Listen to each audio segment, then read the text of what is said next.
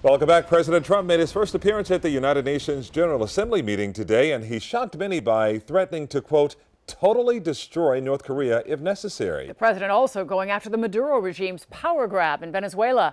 Local 10's D.C. Bureau Chief Ross Palumbo live in the nation's capital with more. Ross. And Lori and Calvin, the president going after Cuba as well. All of that somewhat predictable, but how he did it and the language he used, simply stunning.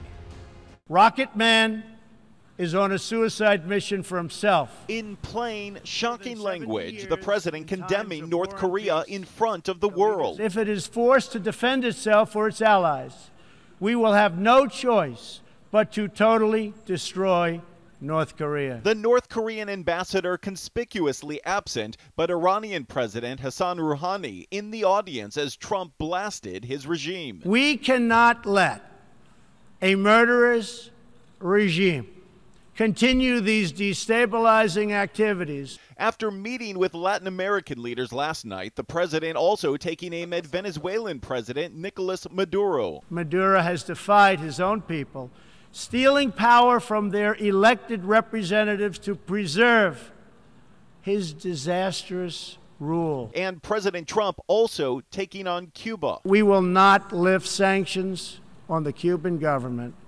until it makes fundamental reforms. Meanwhile, back in Washington, longtime presidential attorney Michael Cohen arriving to testify before the Senate Intelligence Committee in the Russia investigation, but then leaving minutes later. Mr. Cohen looks forward to answering all of their questions. Cohen was set to testify about then-candidate Trump signing a letter of intent to build a Moscow skyscraper, despite Trump denying any dealings with Russia. And I'll be back, and I look forward to giving all the information. Former Trump campaign manager Paul Manafort now not expected to appear before the same Senate committee after reports that the FBI wiretapped him as part of a counterintelligence investigation before and after the election, and after the New York Times reporting that prosecutors have already told Manafort they plan to indict him. If he did come before the committee, we wouldn't get any information out of him.